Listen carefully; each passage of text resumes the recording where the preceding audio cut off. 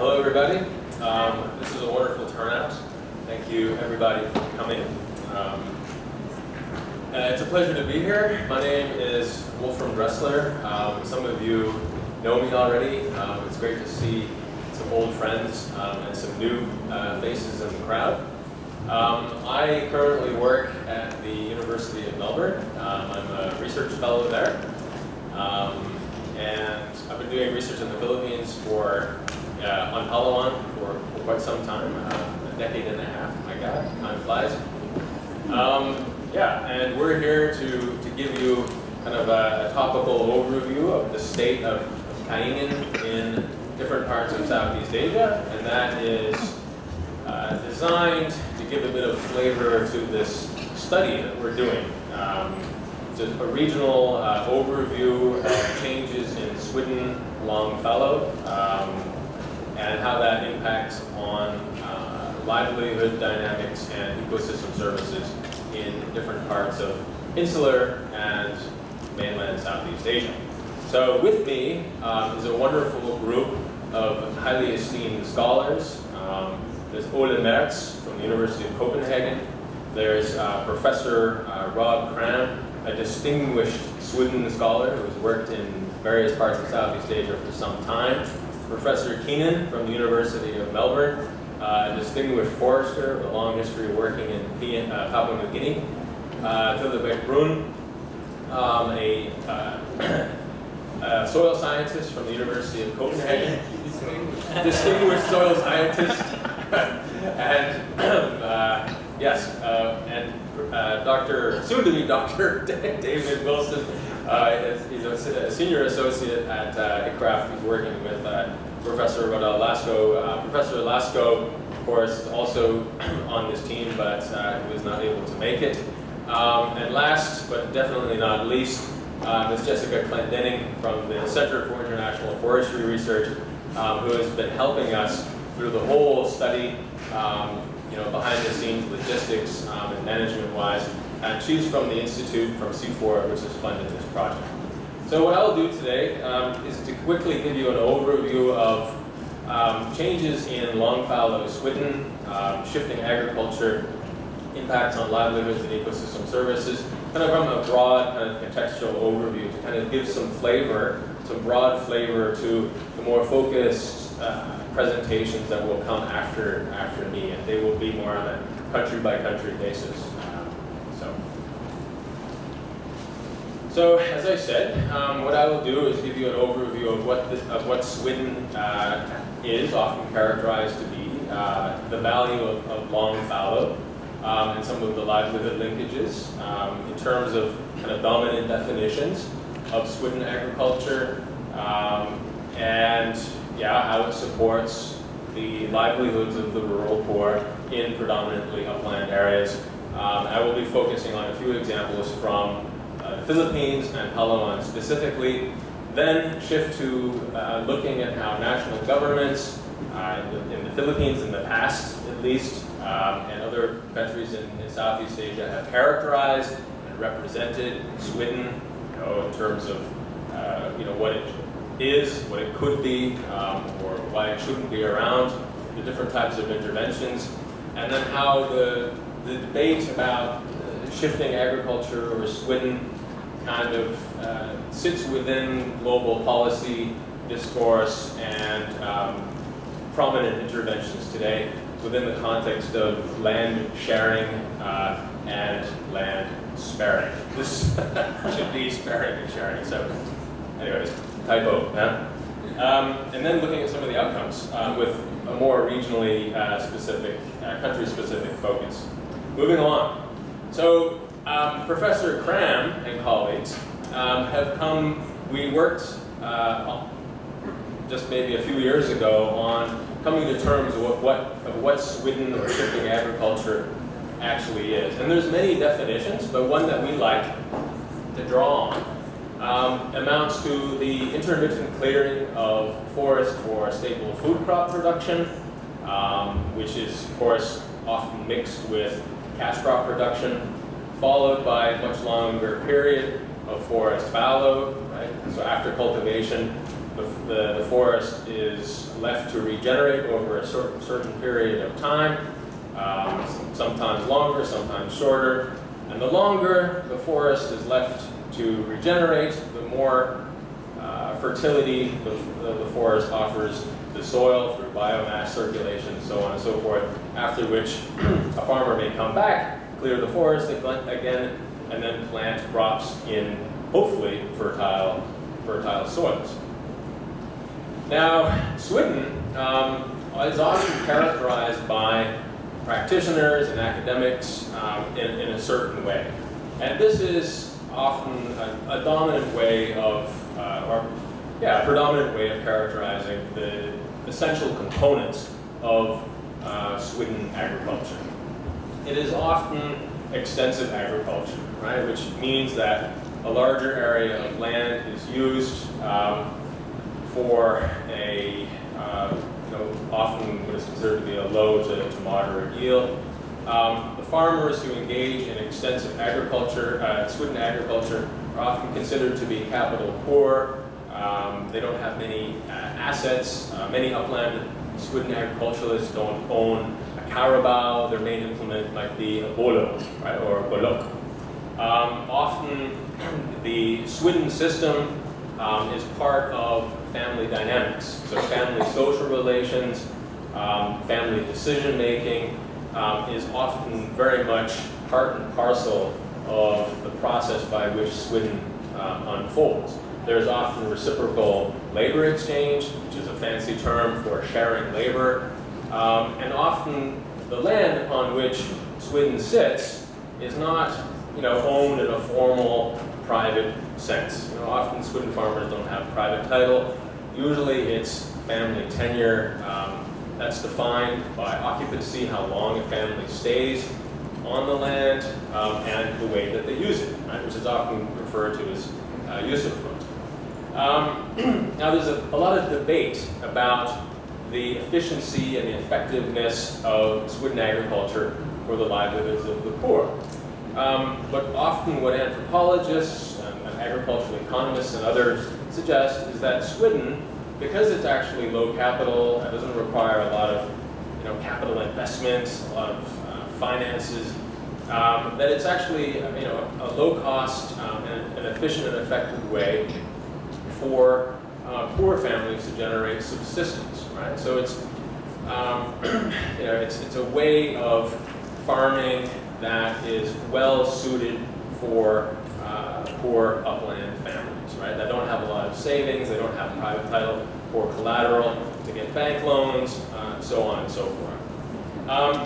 And traditionally, in the past, and in some cases today, still in frontier areas like southern Palawan, any Swidden agriculturalists, they have what is often called long fallow systems.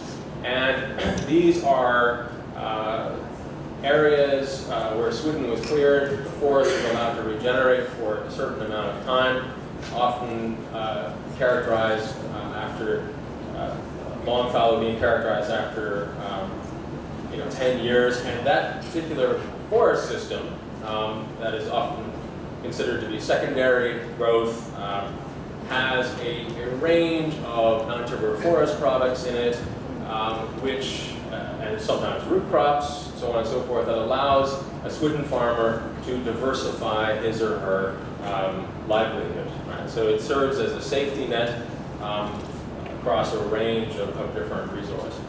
And in cases where there's low population density and there's an abundance of land, that kind of optimal scenario is often found. And a few examples of a diversified Swidden landscape in southern Palawan, it gives you an idea of the various resources that are taken from a long fallow system. In the upper left-hand corner, you see a Tagbanwa family collecting pulot, honey.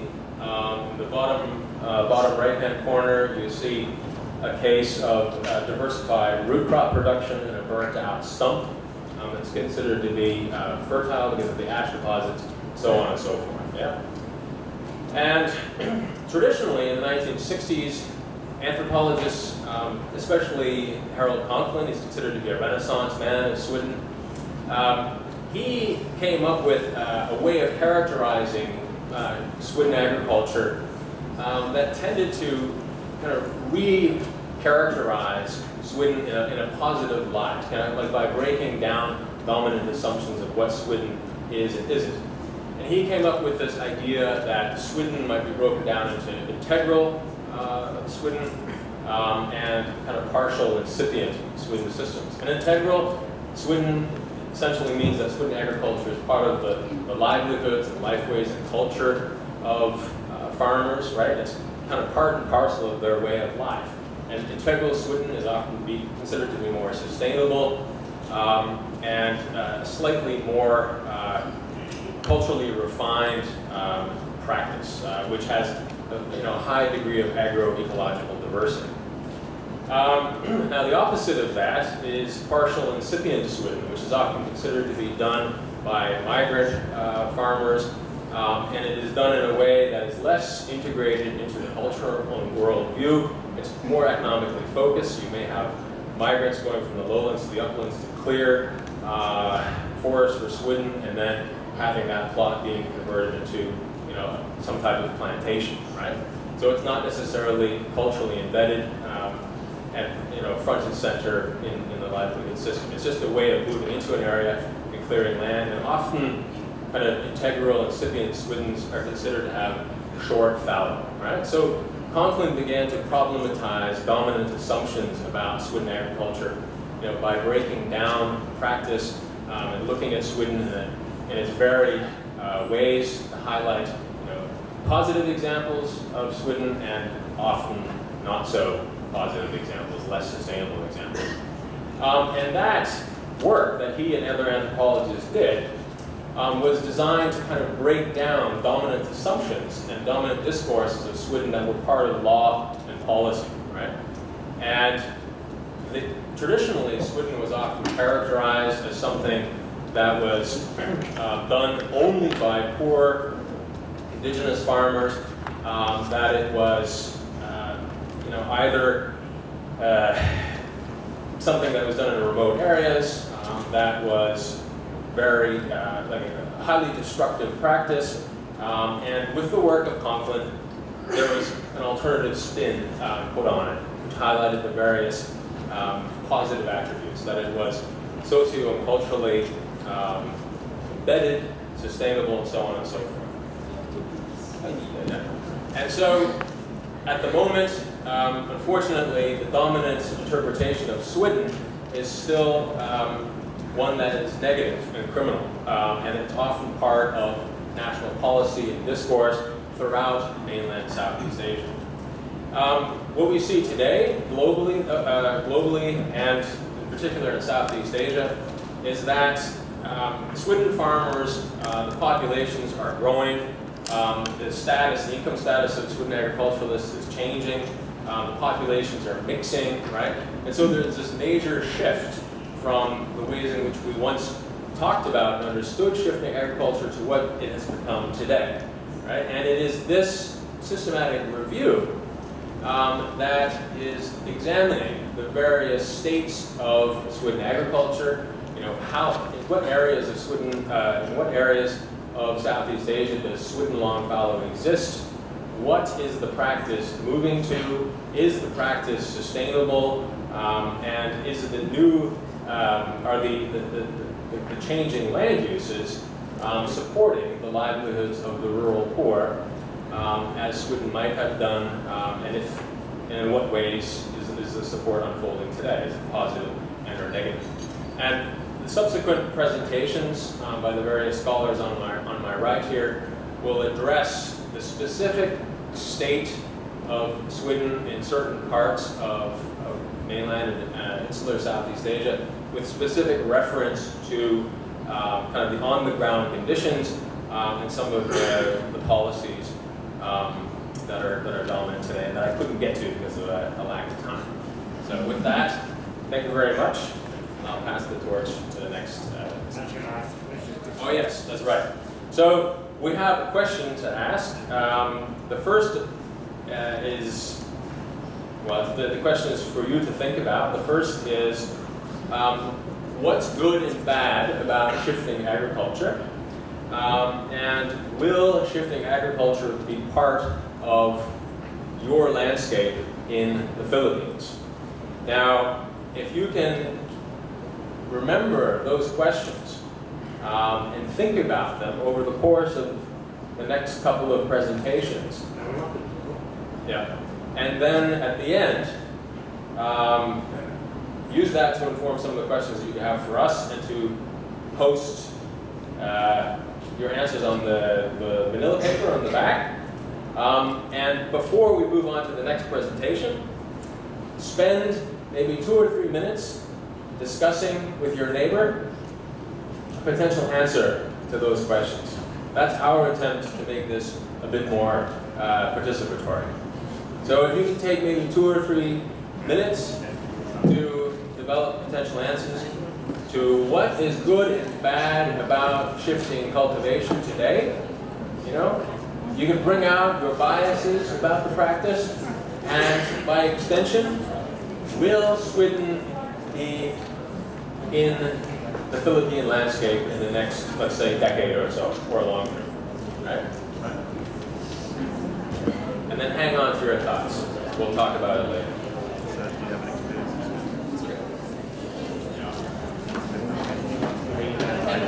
Dr. Dressler, what is good and what is bad? And it will be part of the landscape. There was already a big posted note that says no. So let's think about it some more after listening to our speakers. Our next speaker is going to talk about the global overview of changes in Sweden agriculture from University of Copenhagen. Dr. Ole Mertz, please.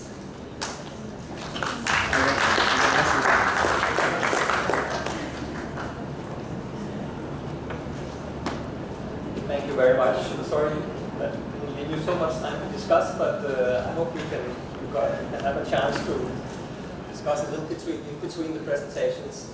But thank you very much for the introduction. And I think Wolfram already presented me, but I can add that I'm an agronomist who turned into a geographer.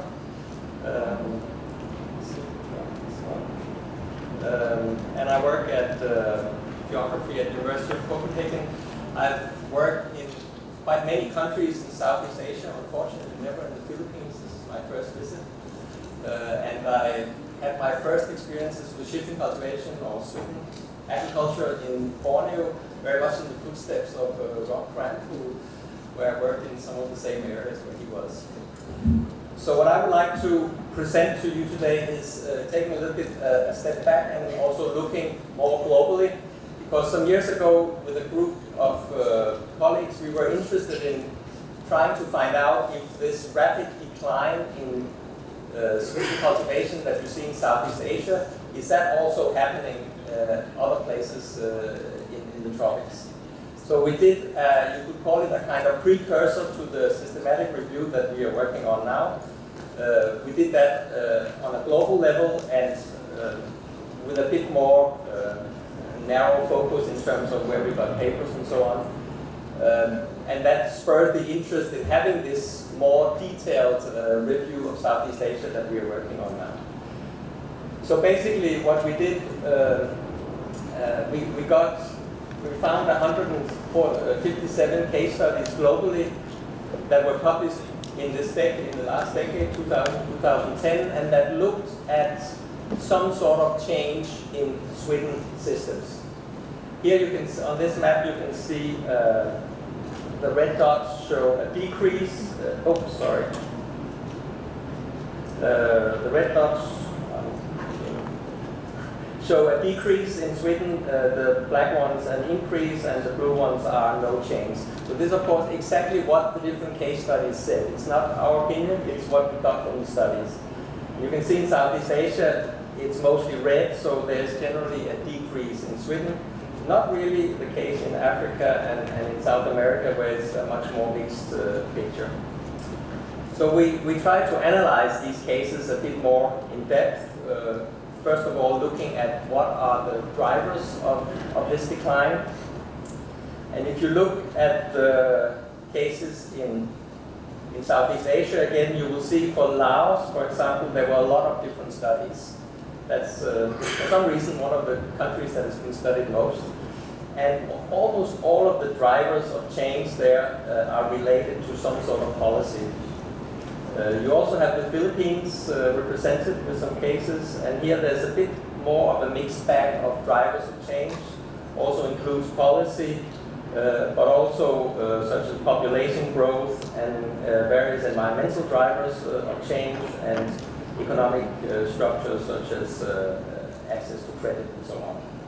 So the different places, at least based on the case studies, differ quite a lot from a wide range of drivers to more narrow ranges of drivers. But of course it also depends on what do these studies actually look at and what do they focus on.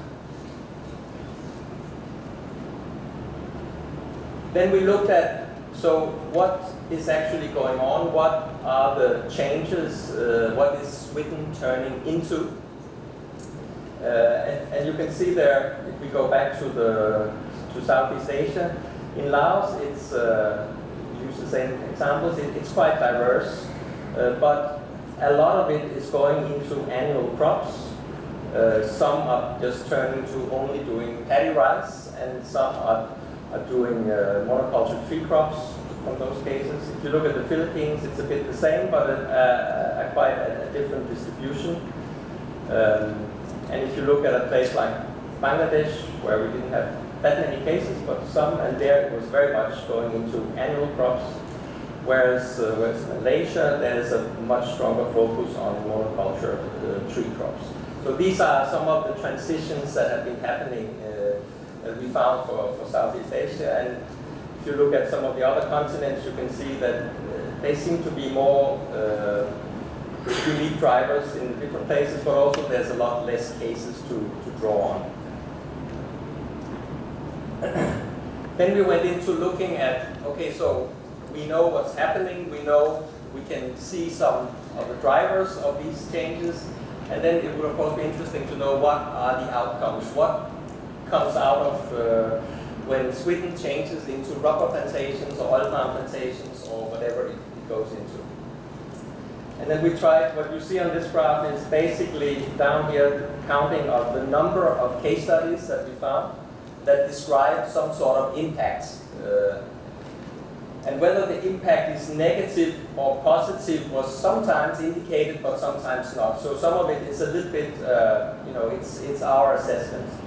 The first one is probably the most complicated one because higher labor demand is that, well, it was perceived as negative in many of the studies, but it could also be positive in that it creates more opportunity for work employment.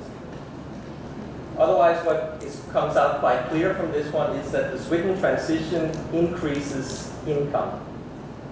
Whether it's from, these are the different types of transitions. So you have the yellow one here is managed fallows, this is mixed fruit trees, this one is annual crops, and the monoculture plantations is here, which is a bit smaller on this side. There were also some studies that found negative impacts on income. There was an overweight of studies when looking at access to lands, food security, equity, equality issues. They found more negative impacts than positive. Whereas for something like social networks, not a lot of cases looked at it, but maybe a little bit surprisingly that has an overweight of positive impacts.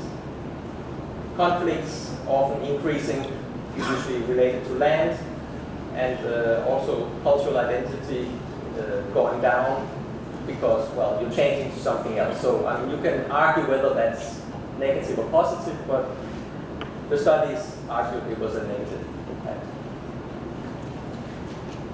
On the environmental side, we also tried to see, okay, what is the impact of changing Swidden into something else? And the one that comes out very clearly, of course, because that's something many studies have been looking at, is forest cover. And it might be a surprise to you that change from Swidden to something else has a negative impact on forest cover. Normally we think, okay, Swidden is clearing forest, burning forest, so it must be negative for forest cover. But in fact, if you have a Swidden system where you have a 10-year fallow, then 90% of the land is under forest, some sort of secondary forest or up to 10-year-old forest. Whereas when you convert it into a plantation or into annual cropping of maize or something else, mining it could also be, then it, of course, you remove the forest cover and you have something else. It's quite rare. I think the cases where there are increased, this is where you had a change into conservation forest, where forests were protected in some way or the other, where Swiddens could no longer be done. So to stop Swidden does not necessarily mean to stop deforestation. That's one very clear message from this. The others, there were fewer studies, but generally you could see there was also some negative impacts, very often related to the forest cover, for example, biodiversity and also soil fertility also decreases, but that's quite obvious because you use the land more intensively, so of course you get more mining of the soil. So these were the main conclusions on a global level. So I would just like to add a few more comments because my colleagues will be talking more about the local level in Southeast Asia, and I will not go into details there, but just mention a bit about the dynamics of how these changes are happening in different places. This is a study we have done recently in connection with a project that actually dealt with REDD, reducing emissions from deforestation and forest degradation, where we try to do these are sort of qualitative assessments that are backed by remote sensing analysis, and we looked at this as a type of regime shift. For example, in China, in Yunnan, Sichuanbana, in the 80s, you saw an increase of especially rubber plantation, and that really was a very drastic development that moved on up to now, and where shifting cultivation is basically gone. In Vietnam, the same thing, a forest land allocation law here caused the yellow part here to disappear, basically in Vietnam, for these case areas, of course, but these are general trends in the countries as well.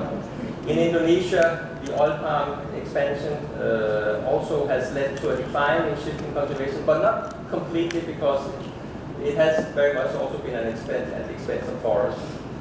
So it's still there. And in Laos, it's starting now, and it's probably going away further than more than what this one indicates.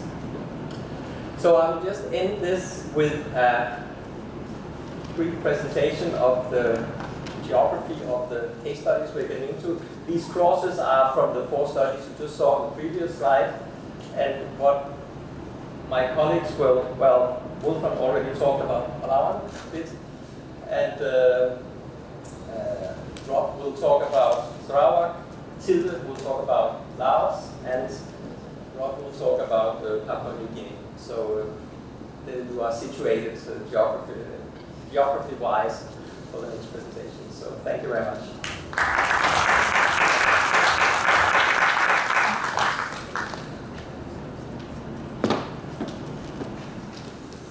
Let's now go to Sarawak to talk on Swidden agriculture in Sarawak, Malaysia. Dr. Rob Cram from University of Queensland.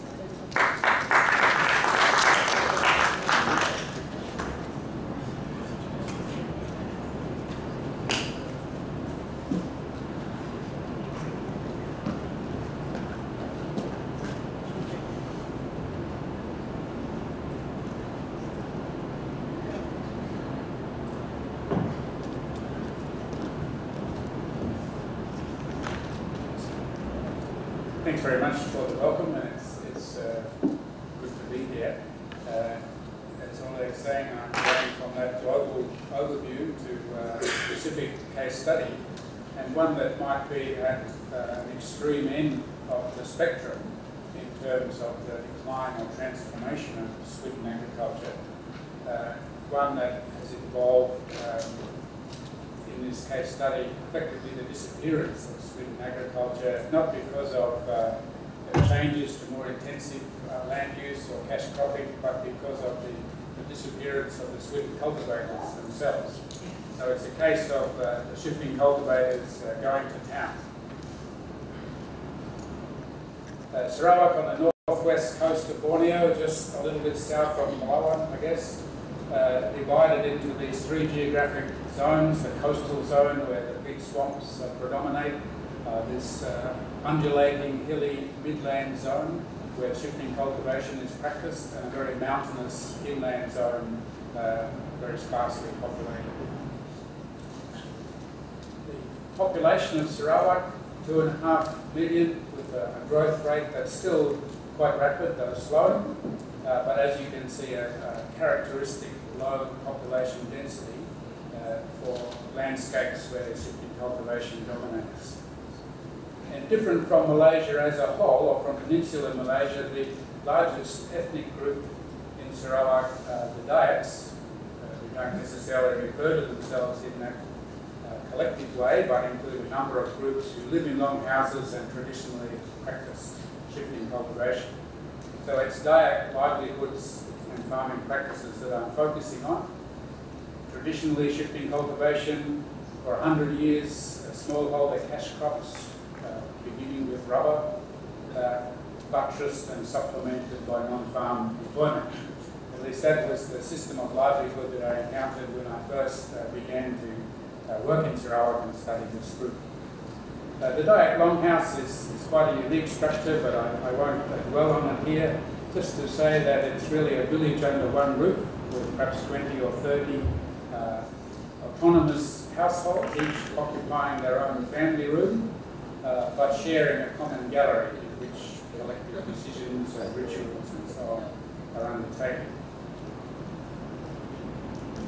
So the practice of shifting cultivation, as Wolfram has described, is a rotational shifting cultivation that's been practiced for many centuries. So a longhouse exists in a territory largely comprising secondary forest.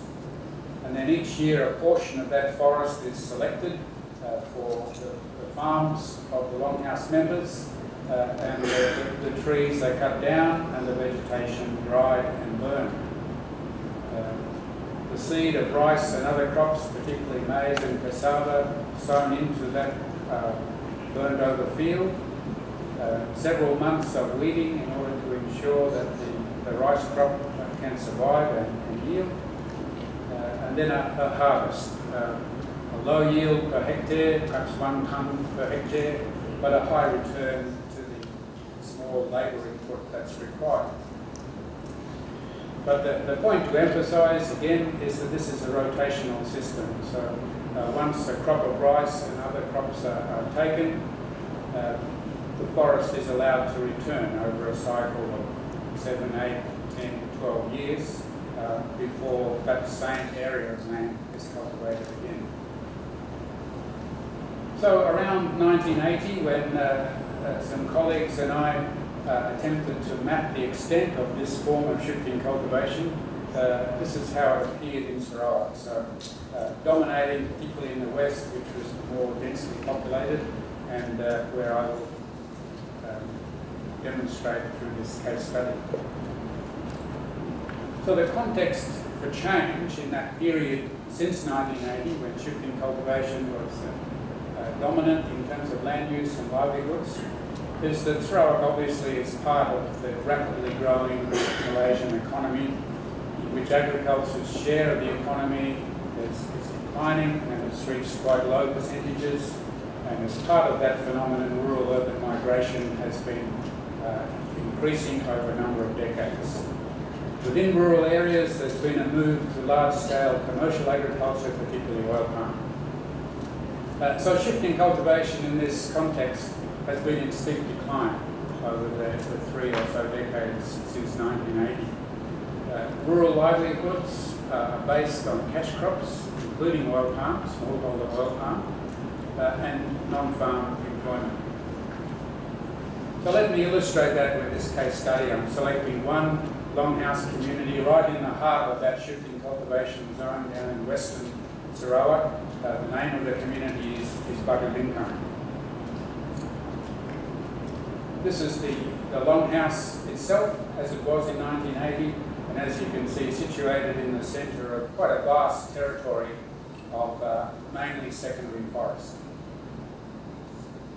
There were 29 households at that time, 185 residents occupying a territory, clearly defined territory of 13 square kilometres, so a low population density. It depended on river transport and the level of the river in order to shift people and goods up and down to that longhouse.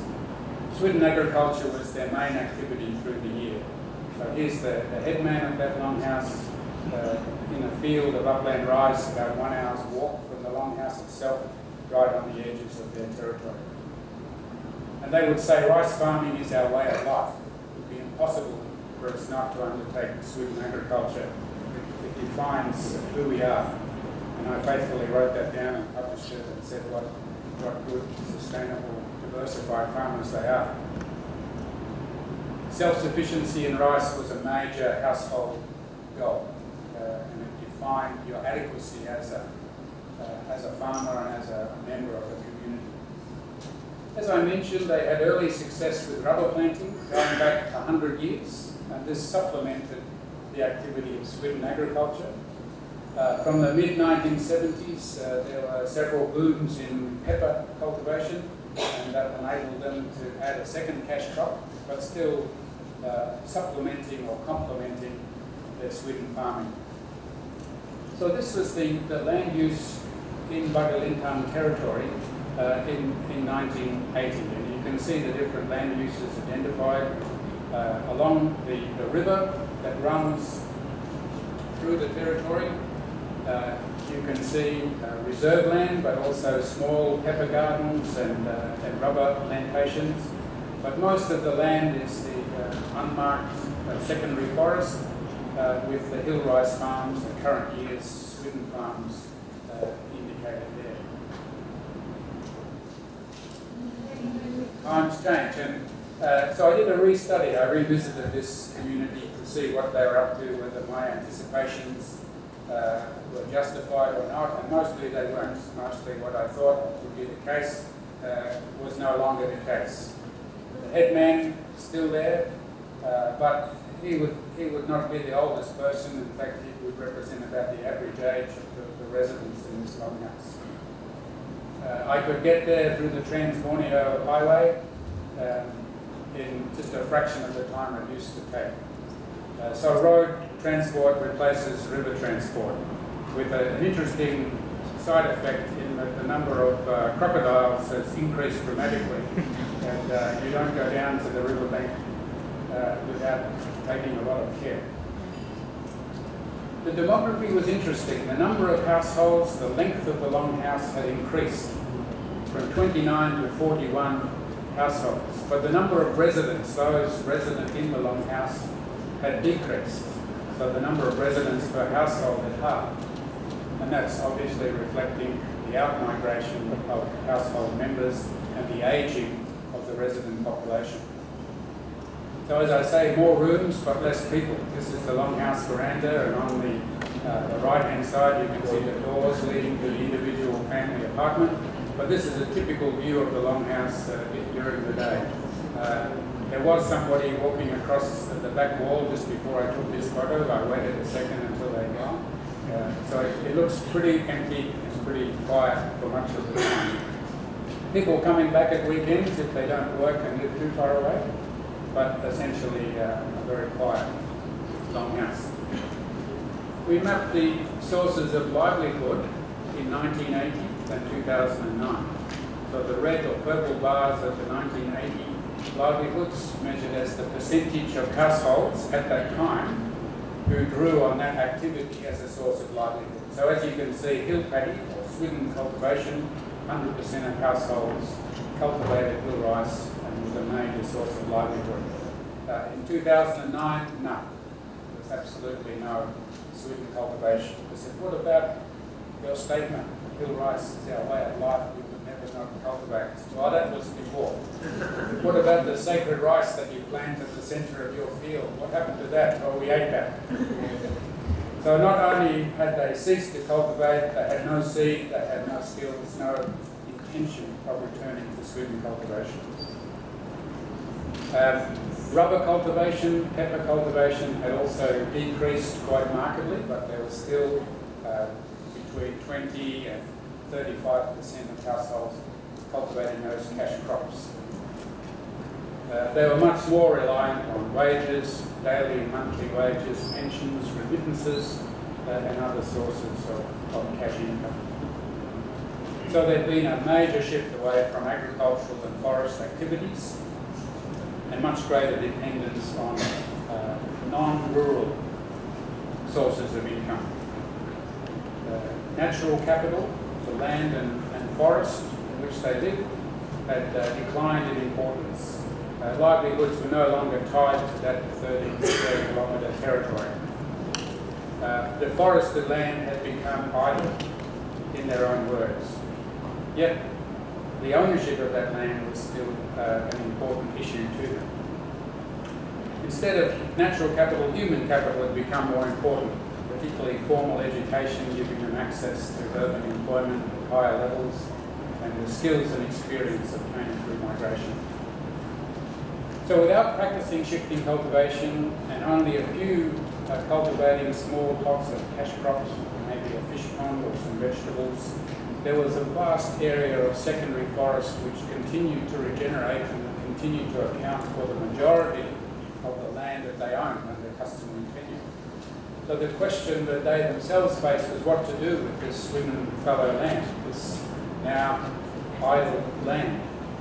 So there were a number of things at the time of the restudy that they put forward. They joined with 8 or 9 surrounding communities to put a proposal to the government for a large-scale oil palm development to be managed as an estate so that their Swidden fallow could be used for oil palm.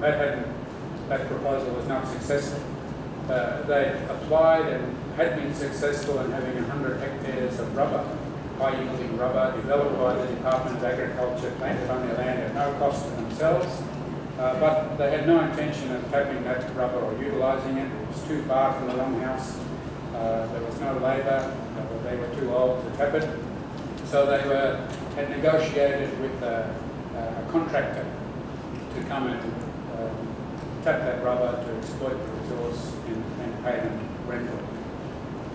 They didn't discuss it, but the question is there of whether that forest could be valued in some other way. It might be retained as a forest reserve, a store of carbon, a store of biodiversity. Were there options for that? To conclude in one slide, rural-urban migration and the whole economic transformation in Malaysia has totally changed the longhouse economy. Swidden agriculture in this case and in many others has disappeared within a generation. Any differentiation between rural households is based largely on human capital rather than land ownership.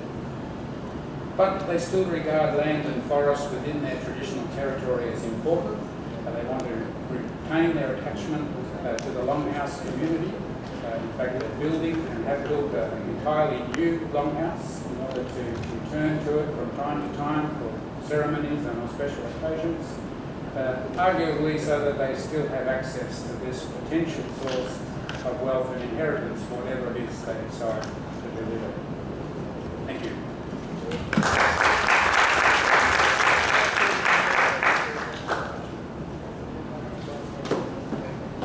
Thank you very much for the inspiration. You had a 29-year interval of data from 2009 to 1980. I'm not going to wait 20 years to visit my field site in Ifuga. I probably won't be able to carry my backpack anymore. Okay, now let's listen to Carbon Dynamics of Swidden Systems, Swidden and Red Plus by Dr. Tilde Bech Groen from University of Copenhagen.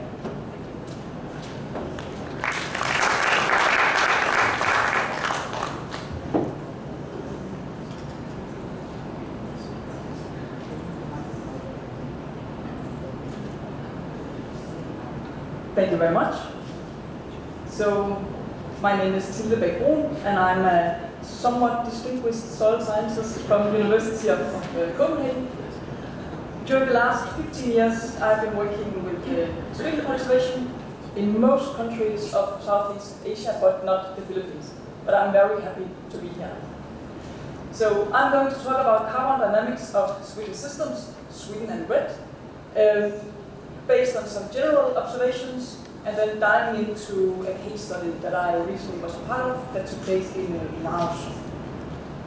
So for those of you who may not be so familiar with red, I can reveal that red is a framework that has been proposed by the United Nations, a framework under which forest-rich developing countries are supposed to receive payments for reducing carbon emissions from deforestation and forest degradation.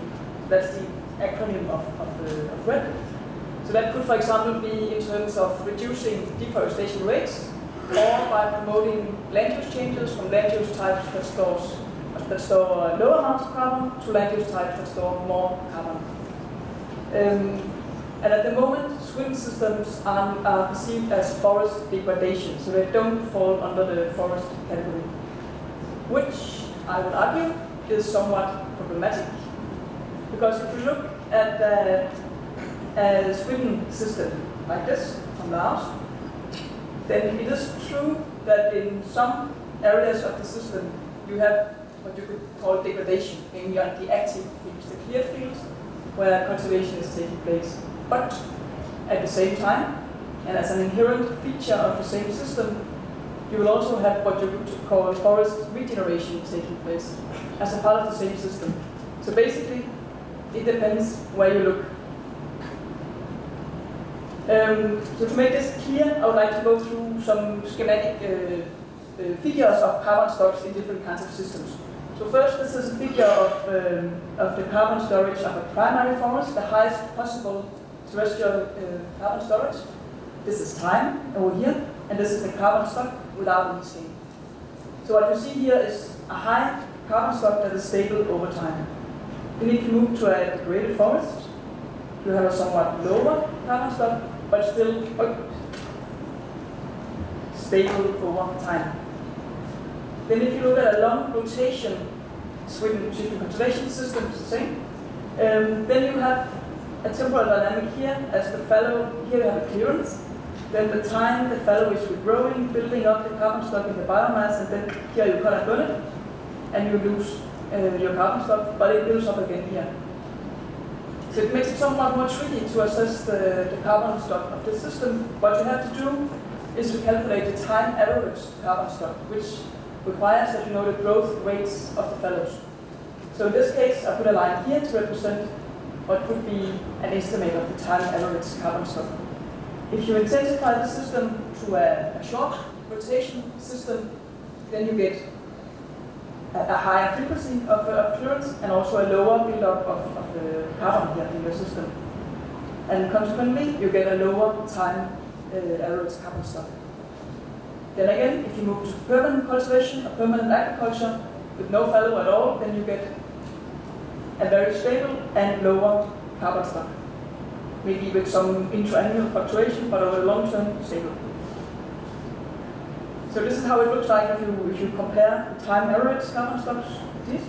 So my argument here is that if you look here, down here, there is some room for carbon, for mitigation here within the Swidden system. Mainly if you reverse the patterns of intensification and move from a permanent cropping system to a system with fallows, and if you increase the fallow periods, you will also increase the carbon storage system.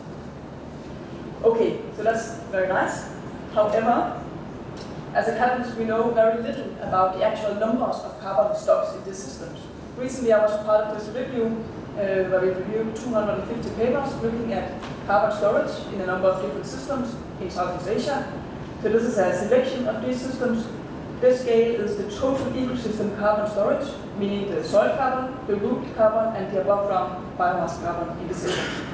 And my point with this figure here is to show these are the ranges that we got when we combined the evidence from different studies. So basically, it's very hard to see what to do, what would happen if you move from one system to another, because the ranges are so overlapping. So uncertain estimates. So we concluded that the estimates of carbon stocks in these systems are highly variable, which is partly due to lack of data, there are very few studies that actually report these time-averaged carbon stocks, or carbon stocks in general, and also a lack of allometric equations. And when I say allometric equations, I mean equations that makes it possible to calculate the carbon stock in a tree based on simple measurements. So equations that allow you to transfer, for example, the diameter of a tree to the biomass in a tree. So you don't have to cut down every tree that you want to know the carbon content of. These allometrics that are commonly being applied are based on undisturbed forests, so big trees with a high density, and not on fallow trees that are typically pioneer trees, fast-growing pioneer trees, and much smaller. So these equations are probably not appropriate for fallow. So what we set out to do 4 years ago was to try to improve these carbon stock estimates for Swidden systems, partly by making a lot of plot-based measurements, but also, which I will elaborate on, by developing new allometric equations specifically suited for fallows, which has not been done before, for above ground and for below ground. So that's the root biomass stored in roots. And we did this by destructively sampling 150 trees in Laos. And I can add that we did this in areas that were going to be cleared anyway. We didn't run around cutting down trees and digging them up. We selected areas that were going to be cleared. So we did this in Laos, in a little corner of Wolfram province up here. This is an area where shifting cultivation is very widespread, but there are some ongoing changes in terms of intensification, conversion to permanent cultivation of maize and rubber. And these changes are heavily supported by the government of Laos. This is actually a sign announcing that the government is proud to inform us that shifting cultivation has been eradicated in this particular area. Okay, so I'm now going to show some photos of the work that we did in Laos. And while you look at these photos, you may want to think about why no one else has bothered to do this kind of work before. So this is the area. These are measurements that we made in plots of fallows of different ages. These are soil sampling. We made 5 profiles in each of these fallows. Then we selected trees of different size classes, cut them down, and completely cut them up in small handleable pieces that we could measure and weigh and take subsample of and analyze for carbon using devices that we invented as we went along. And then finally we dug up every single tree of those fallows, 150 trees, which I can reveal was quite hard labor.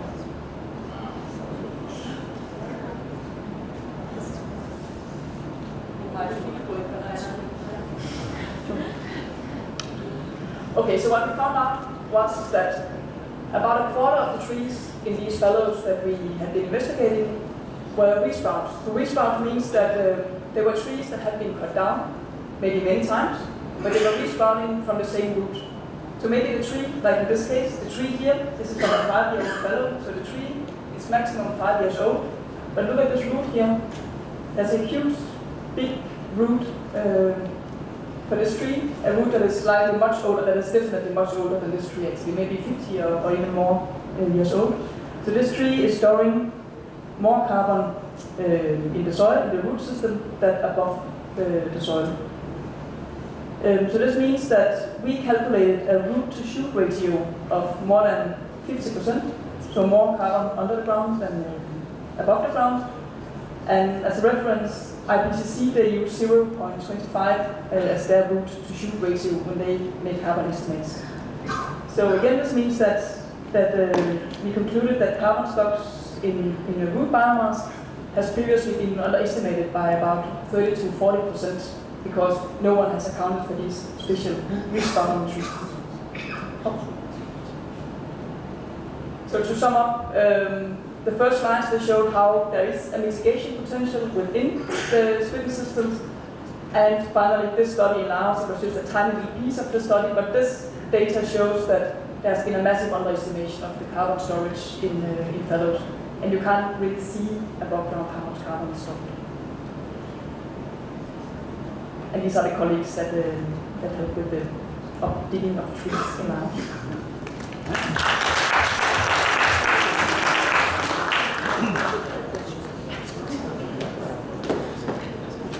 Thank you very much. It's a good thing you have pictures up. Right, there's big evidence that you're there. Okay, now let's move to Papua New Guinea for the ecosystem services and forest management in Papua New Guinea. From University of Melbourne, Dr. Rodney Keenan. Thank you. My time's up actually, so I'll sit down.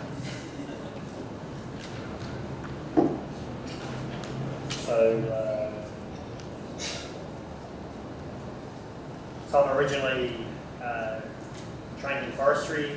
My background is in forest ecology and silviculture, but over the last 10 or 15 years I've been focusing more on forest policy and forest issues to do with forest management, particularly policies related to climate change and ecosystem services.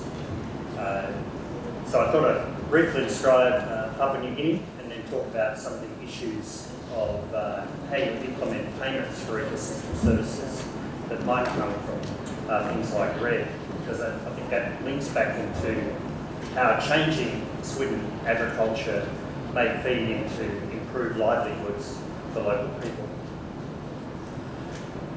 So just a bit of background on Papua New Guinea. Relatively misunderstood and poorly understood country throughout this region. Has a population of just over 6 million, quite a rapid population, rate of population increase. Life expectancy isn't that great.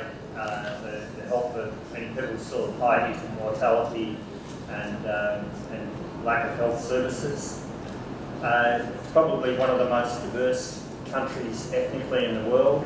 There are over 750 language groups within that 6.3 million people.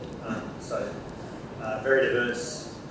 Many people are actually still living in and around forests, so those people are highly dispersed through the forest landscape.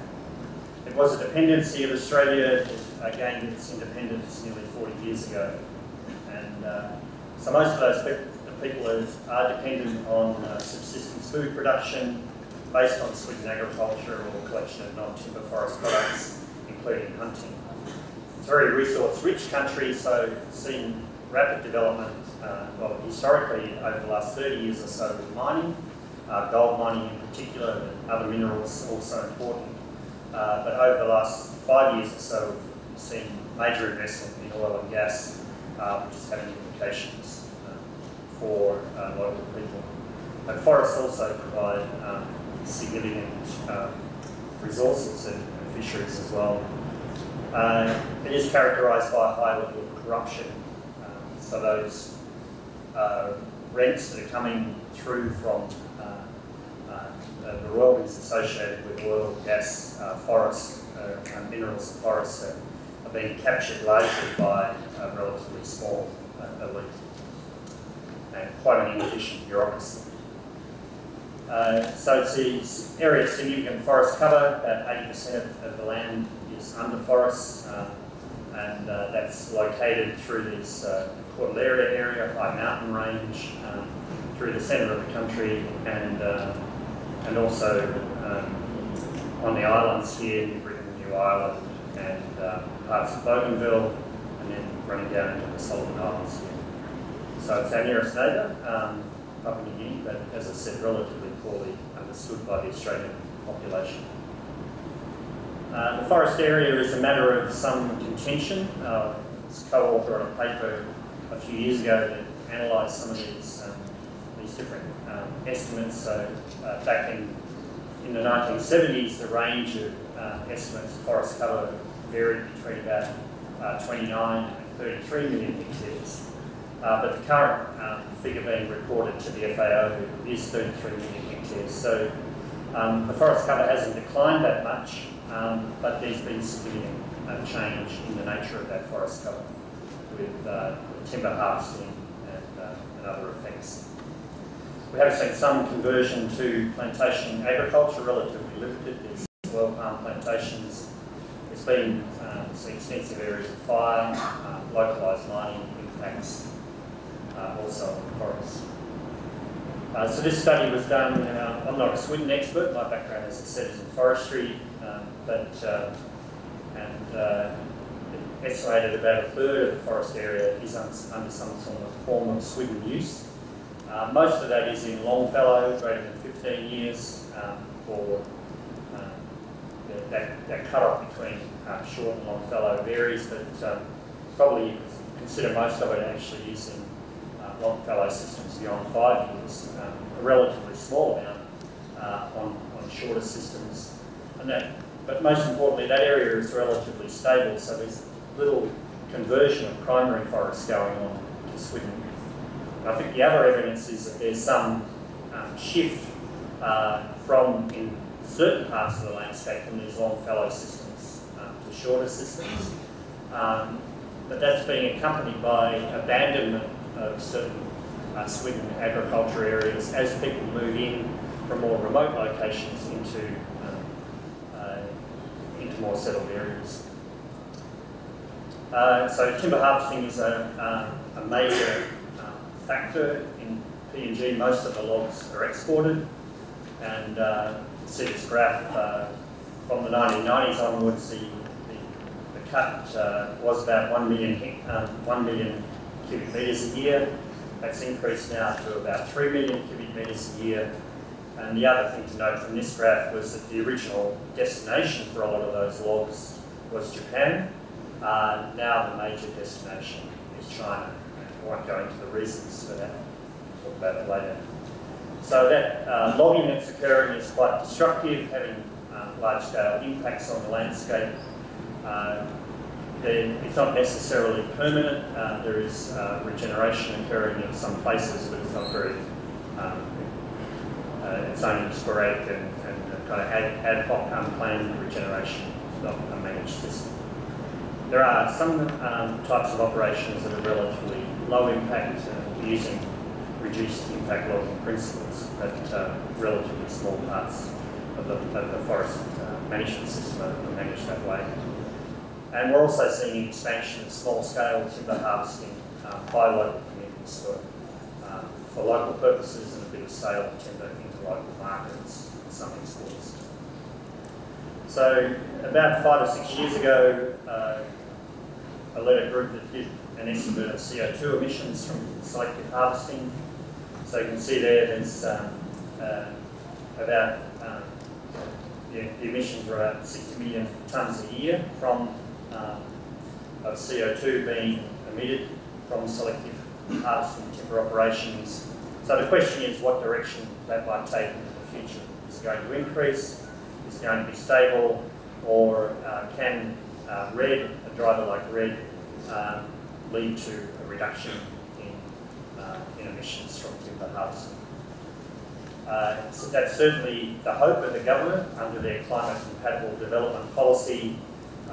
They've estimated that 95% of their emissions derive from what we call LULU-CF, and in this case it's selection harvesting of timber, and that the shift to sustainable forestry can potentially use international carbon credits to raise the income and promote development of local people.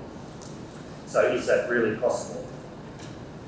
As part of some work that's been done under an ACR project in Laos that I think is relevant here, they identified some conditions for payments for ecosystem services, that there are clear and transparent property rights for the service that are being delivered, so that they can be sold, that there's trust between the parties that are buying and those who are selling the service, pretty much like any market. The transaction costs associated with the sale are relatively low, so negotiating and complying with the contracts, those transaction costs are a small part. That we can actually measure effectively the outputs, and utilities gone into that for carbon, the efforts that are required there, but for issues such as watershed services, there's a requirement to actually measure the benefits of reduced soil erosion, increased water quality that might come from changing forest management practices.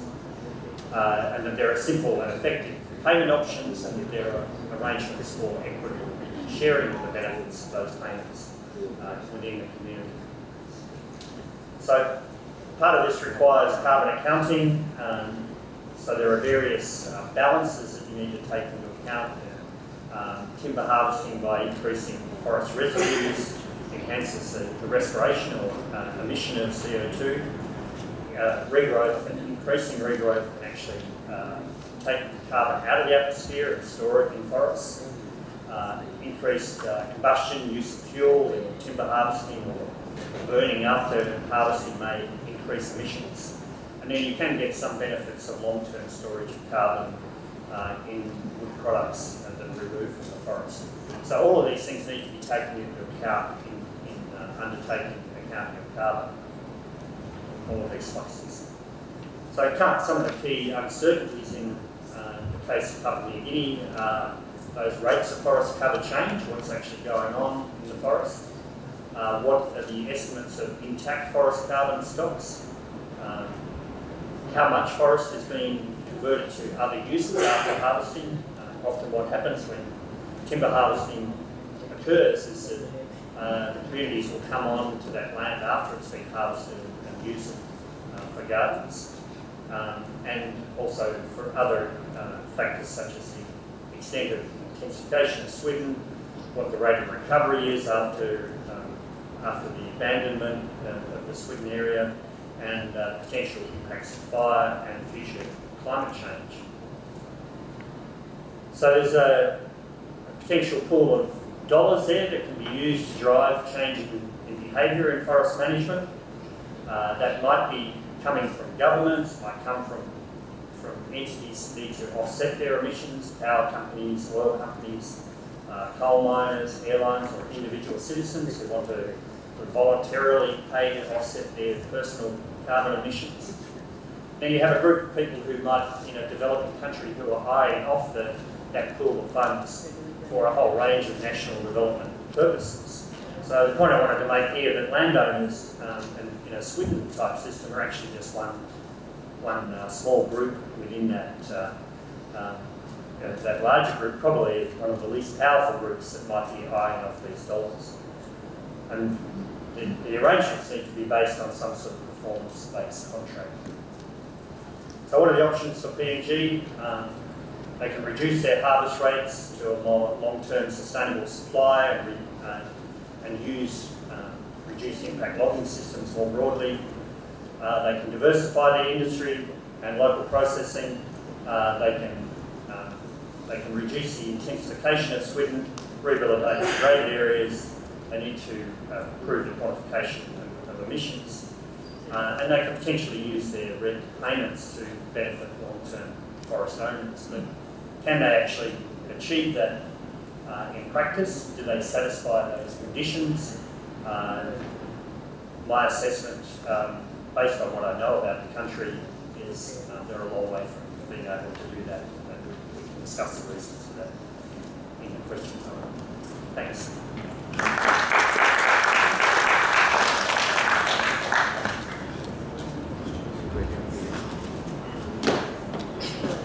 Thank you, sir. We have two questions in mind. What is good and bad about shifting cultivation? And is it here to stay in the Philippine landscape? I still remember them, right? Yeah. Okay. So we have our 5 scholars here who brought us all around the Swiddening world. We have Dr. Wolfram Dressler, who took us to Tagbanwa, Palawan. And global overview changes in Sweden by Ole Mertz. Dr. Wolfram in Sarawak, Malaysia, 29 years. I like that. But it's not there anymore, right? And then the Swidden and Red Plus. We have good pictures of these big roots underground. And ecosystem services in Papua New Guinea. So who's going to give us the first question? or a first answer to the questions? Yes, sir. Please introduce yourself. Limit your question to only one. And I'm giving you 5 seconds. No, instead of 5 seconds, No. could you give me 5 minutes? No, sir. 3 minutes. I'm a forester. Okay, 3 minutes. Yes, sir. Keep up. I'm a forester, and I served in the Bureau of Forestry for several years, and in the logging industry for several years, and taught in forestry schools in Agusan Sur, in Los Baños, and in Caloocan City for several years. Now I'm retired, and I would like to give some of my experiences while I was there and here. I agree with the data of this scientist of mine, and we thank you for sharing with us your experiences, your knowledge in this kainin making, because this is a problem in the Philippines. When I was in the Bureau of Forestry, we could not do anything when I was assigned in Basilan. In fact, we lost 2 laborers. They were killed by the Caineros. And so instead of implementing PD 1903, well, we employed some of them in reforestation, in nursery, and things like this. When I was in the Pacific Lumber Company as research forester for 11 years, what we did was, we encouraged the Caineros to vacate their caimines, and when they are ready, we even give them free seedlings, and we hire them to plant the seedlings. And then later on, we hire the father as our laborers, and we established a school for forest workers, financed by the company, for the children of these Caineros, so that when they graduate after 1 year, they can be employed in the company. And since only the small kids and the mother are left, sometimes now they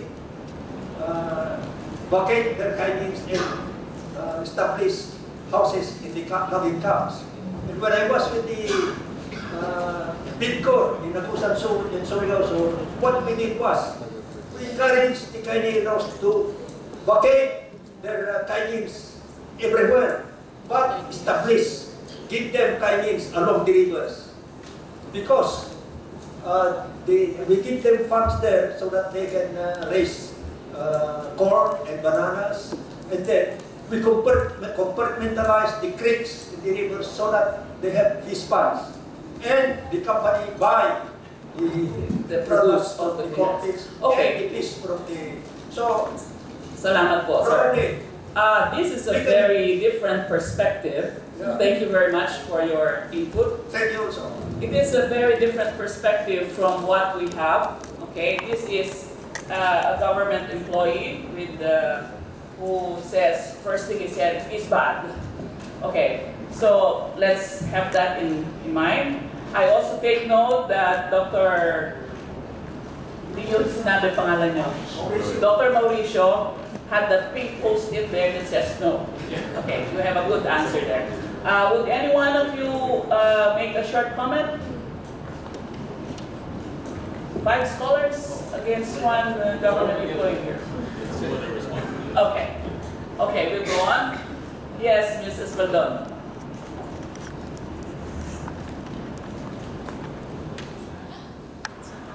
Good afternoon. My name is Maria Baldon. I work for World Fish, but I did my master's thesis in nomadic charcoal production. So when you, I was very interested with the dayaks of Malaysia. That was really very interesting for me because I'm an economics person. So my question would be is, you talk about traditional shifting cultivation or traditional Sweden cultivation, which is tied up with the culture of the people. Have you considered that perhaps the loss of identity of the ethnic people and the disintegration and decentralization of individual people as a single person rather than as a group be a driver for Sweden agriculture to increase rather than an impact in itself. Because from our perspective, we have several ethnic groups in the Philippines that do Sweden agriculture. We have the Aygas, and you have the ones from Palawan. Then you have the nomadic Kaineros, we call them. And these have no specific tribal ties whatsoever. They're driven simply to produce charcoal. So do you think this is a relevant thing to consider for future research? These are the partial,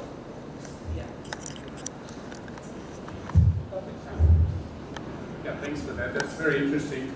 I think that category of Swidden cultivator we don't observe in Sarawak. It's much more, as Wolfram described it, as an integral system. So those communities have been established in those territories for several centuries. The Bakalintang community since about the 16th century. So cultivating those forests on a cyclical basis in an integral way for some time. And as your question says, their identity is very much tied up with their occupation of that territory. And every square metre of that territory which they've known through farming, through hunting, through gathering forest products, and so on, is their attachment to that place, if you like, is crucial to their identity. So they themselves would say they're faced with a dilemma. The decline or the disappearance of sugar cultivation is really an economic issue for them. They don't have the labour, the time to invest in it anymore. But the interesting thing is they don't want to abandon that land or the longhouse, even if they're not there most of the year. They will invest. I didn't show pictures of their new longhouse. You would be happy to live there. It's like a double-storey brick and concrete structure with colour-bond roof. But it's those working in the cities who are sending back the money to employ labourers to build this magnificent new longhouse, and they say, why are we doing this? We probably won't be anyone here in 5 or 10 years' time. So they are conflicted themselves. To be a Niban, to be a Dayak, is to belong to a room in a longhouse. Culturally, it's very hard to see. Like once you're just, as you say, an individual in a city without a connection to a longhouse, you start to lose your identity. At least that's the fear. So they want to keep their ritual connection with the longhouse, and they want to keep their rights to the land and forest, however it's used. Those who settled in the city and their children are born in the city and being educated and seeking employment in the city and even in other countries, they still want their children to inherit the land and forest that they've left behind. Even if those children can't remember anymore or have no experience of how to find their land amongst all that secondary forest. So a bit different from your charcoal gatherers. I don't see that happening in Malaysia, but this strong attachment to the longhouse and the land is a very striking feature of the transition that those people are going through. Thank you, sir. Are you happy with the answer? Okay, great. Any other questions, comments?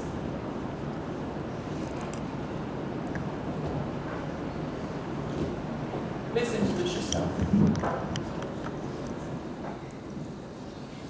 Good afternoon. I am Imelda Olvida of the Philippine Rice Research Institute, and I'm currently leading the Upland Rice Development Program in Region 4. For Dr. Dressler, hi. Well, because we're such a fan because we've been reading your literature for so long, and this is the first time that we met you. First, to answer the first question, what's good and and bad about shifting agriculture, shifting cultivation. In our case, in the Philippine rice production, shifting cultivation helps preserves culture and tradition, especially for upland indigenous communities. That's the first answer that, just to share. Because now, at present, the Philippines still has very rich traditional varieties of rice because of this shifting cultivation that is being practiced by our upland farmers, upland rice farmers.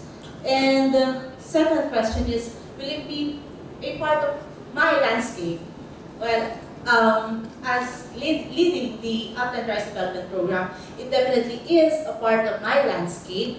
And I am seeing a different perspective because prior to implementing the program, I had a very negative perception of shifting cultivation. However, when I get to work with the upland farmers, then it is the only time that I understood why they are doing upland cultivation, and because for upland farmers, their identity is being defined by the kind of rice variety that they are planting. I'm so sorry if I concentrate on rice because it is my my bias, but that's what I can share here. The farmers are being identified through the rice variety. If they are in the higher what do you call that? Higher position in the community, it is because of the kind of varieties that they, rice varieties that they plant. If they are sikat or if they are popular, it is because of the kind of rice varieties they are planting. We've been working with the Tagbanuas of Aparawan, Aporlan, Palawan. I've met the Atis of Romblon, and we're working with the Mangyans of Mindon. Good afternoon.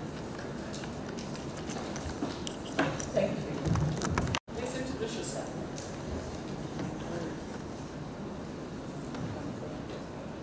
Good afternoon. I'm Merle Aphrodite Gurnis, a PhD student. I would like to address the question to Dr. Thaldi Bichroon.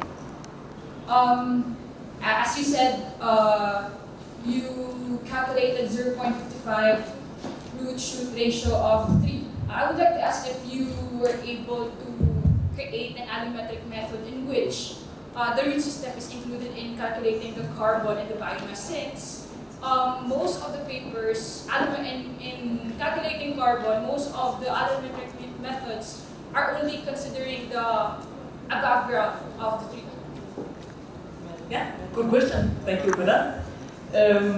Yes, the answer is a clear yes. We have developed such an equation for below ground biomass carbon, but I did not present the results here because we are currently finishing a paper with those results. So I'm not allowed to present them here. But we are. Yeah, I think we are submitting the paper in a month maybe, so hopefully it will come out later this year. Ryan McNichol from University of Edinburgh is the main brain behind the allometric. You're not allowed to present, but she can discuss with you. Of course. I have a follow-up. Is it tree species specific? Because as we know, there are many different tree species, and they tend to have a different amount of biomass carbon back in the premise. Yeah, it's not species specific. There are so many different species in these fellows, so unfortunately that was not possible. But we have allometrics specifically for the respawning trees, and then for the normal non-respawning trees. So we have two allometrics. Good question. Thank you. I suggest you talk to her breakdown. We have to grab the scholars, you know, have to get the opportunity to talk to them. Okay, another question, please. Yes. Hi, I am Tanya from NTFT Exchange Program. I have a lot of irrelevant questions, but for the Indian-related question. I was recently in Brooks Point, this is for Dr. Dressler, and even the indigenous peoples there are already saying there are too many of them to be sustaining the way that they used to do kaingin. So my question is, do you have a guideline for how much is still acceptable for a total land area? Too many population is there's too yeah, many for the people. indigenous people. So this is traditional Swidden farming.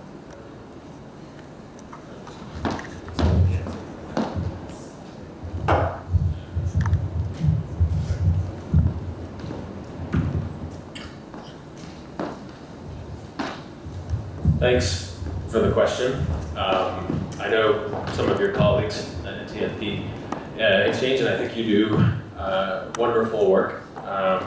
And I think NGOs on Palawan do fantastic work. And I think the answer, there's no easy answer to that question. I think population dynamics, whether perceived and understood by Katatubo or by outsiders, it's a complex, kind of fluid situation. And I wouldn't want to give a prescription to the UMA situation, the population density and UMA situation. I think the best possible kind of applied intervention is one that is developed by the indigenous community, civil society, NGOs, and perhaps the DNR. And it's one that works within the context of sustaining and managing and enhancing Swidden fallows. Yeah? So finding ways to work with local knowledge, management systems to enhance the fallow period, to make the fallow productive. Yeah, so David Wilson with Rodel Lasco, I think Craft, yeah, they've been looking at this for a long time. But I think the answers come from within the community in collaboration with active civil society that has worked in a location, in a particular location for a long period of time. So it's kind of supplementing and enhancing what already works, rather than finding kind of an external intervention that often has a lot of negative unintended consequences. So there's no simple answer, but I think that's the best, most culturally appropriate way to go. So, thanks. Thank you. Dr. Merita. I am Merita, I am a retired psychologist. I'd like to follow up on the population density. The program has presented his data. He has presented his population density is too low. Because what is good in bad in shifting cultivation? Because kaingin is one of the ready form of livelihood or employment. Even if it is not acceptable or it is illegal, then people will is doing. So that means also that maybe the form of government is also a factor in determining why kaingin is growing. So what is the population density of Palawan?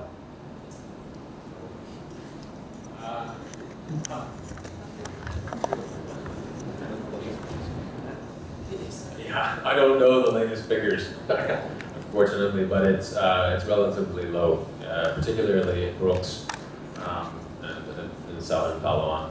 But indeed, I mean, population management, health, empowerment, these are all important factors to consider when managing Swidden systems and fallow with local people. But again, it has to be, reproductive health, family planning, and how that connects with Swidden.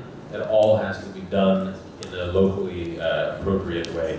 So it's particularly with Katatubo, indigenous people, it's a very complicated and often delicate situation. So it needs to be handled with care. Yeah. I have a question. In the definition of Crown et al. 209, it says, yeah, I'm happy it's here. It says it was an intermittent clearing, etc., and did not mention anything about fire. Was this intentional? Because in old school, definition of Swidden agriculture or slash and burn always has the clearing, burning, and fallow. And that's why it has a negative already at first glance. But your definition definitely did not say anything about burning. Why?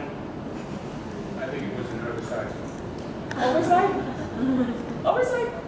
Almost always it involves burning as a labour-efficient way of clearing and converting the biomass into ash fertiliser, and also ameliorating the soil conditions to make a single crop of rice possible. So certainly all the systems in Sarawak that I'm familiar with and others in other parts of Southeast Asia involve burning. Actually, when we talk about Swidden, it's sort of built into the word. Swidden is derived from an old Scandinavian word meaning burn field. But there are systems that actually do not use burning in the Pacific, in South America, in Central Africa, where it's more a slash and mulch system. But they're quite rare, especially where it's very humid. And they don't use the word Swidden. No, most swindlers don't use the word Swidden. So yes, they have all types of other terms for it, but it's something we have decided to call it. Actually, that was the first lesson in Antro. First lesson of the day was the difference between kaingin, nero, and kaingero. For our students here, kaingero is one who makes kain, baskets, and kainginero is the one that makes the kain. That was the lesson number, day one of my Swidden agriculture with the late Dominic Ramirez. I'm a Swidden student also. I was a Swidden student. So kaingin, I saw that in some of the videos, kaingero and kainginero. Lesson for the day. Okay, do we have any questions? More questions? Yes, sir. Comment. Yeah, can I just put a little twist on the first question by saying that I don't think there is anything good or bad about shifting cultivation or Swidden cultivation, whatever we call it. I think it's a system that people use because it's the best possible opportunity for them to have a production in the given circumstances. They will change it, like in Rob's case in Sarawak, if it no longer fits them. But it functions wherever people are using it. I don't have any, if some of you can give me a case of where Swidden cultivation systems have broken down, that has often been said that they will break down eventually with population pressure. So I would like you to give it to me, because I don't think they exist. What happens is that long before you come close to a breaking down point, people have changed to something else. They do something else, and they find other ways. So in that way, it functions. You can say it has some impacts of different types that are not very well understood. But I don't think it's, my point on that question is that it's not really a fair question. No. Do we ask for paddy rice cultivation, what is good and bad about it? Well, we can do some environmental impacts and so on, but we tend to ask the question more to Swidden cultivation. I don't know what you think about that.